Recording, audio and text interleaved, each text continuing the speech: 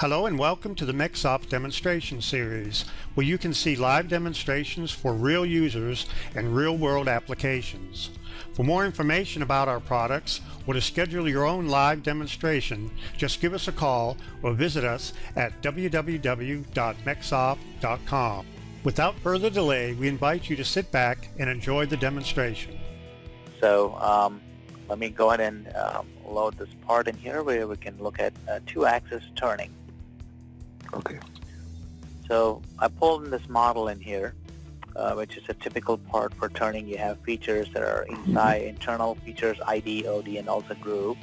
So to go from mill to turn, you can click on Turning Browser on the top, or you can select Mill. It'll switch from Mill to Turning Browser. Okay. Now you define your coordinate system for the lathe. So your Z-axis, the axis about which the rotation, so that would be the center line of the part. And when you define it, you want to make sure that the X and the Y are set, so your X and the Z-axis is what really matters in turning the most. So you have your Z-axis and then the X-axis. It's just a two-axis, so the Y would be 0, or it's, we only do two-axis turn programming, so there's no Y-axis motion. Okay?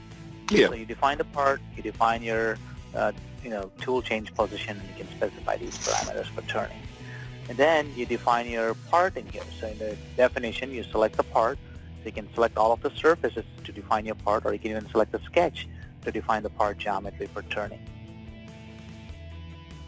So I can select solid surface geometries. I can select surface. Just do a Control-A. We'll select all of the surfaces. You accept the selection, and all of the surfaces are selected. Now that defines the part. So basically, it automatically creates a cross-section or a section view of the part as you see it. Okay? And then you define your stock. Here you can do a cylinder, part cylinder, stock by selection, revolve stock, define your stock for turning. Once you've done that, you align it, and then you set your work 0. The work 0 allows you to establish your X and Z origin. Typically, you would set it to the rightmost face of the part. And then you go through the process of defining your tool paths. You have your turn roughing, finishing, groove, roughing and finishing, follow curve, threading and parting off. These are the different types of turning operations you can program.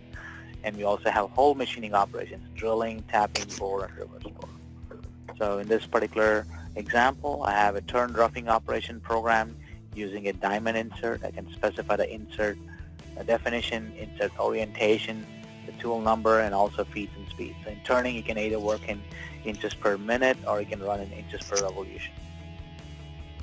So establish feet and speed, establish the cutting parameters, and I would like to avoid this groove from being machined in the OD roughing. So I have a groove defined, line defined to basically not cut into the groove by just picking 2 points graphically, and then generate this tool path.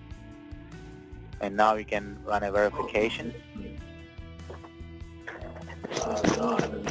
There's the turn simulation. You can display the stock as a 3/4 view as opposed to a full view, so that way you can also look at the simulation of ID features.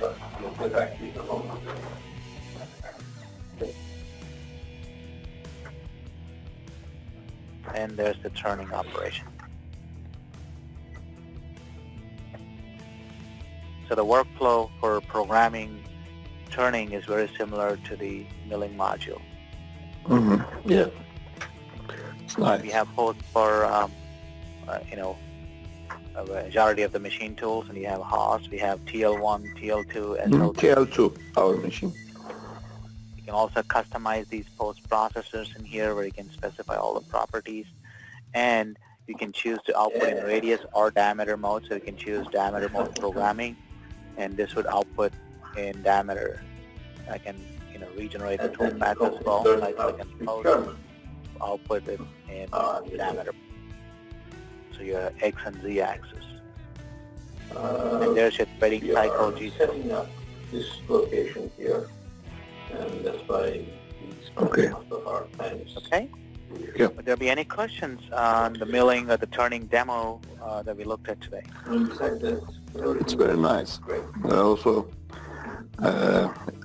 during your presentation, I have raised my question, and is almost satisfied. Your explanations was very good. Thank you very much. I'm going to It is nice features you have also. and I will be back. I would say it's very good for us. Back home. Okay.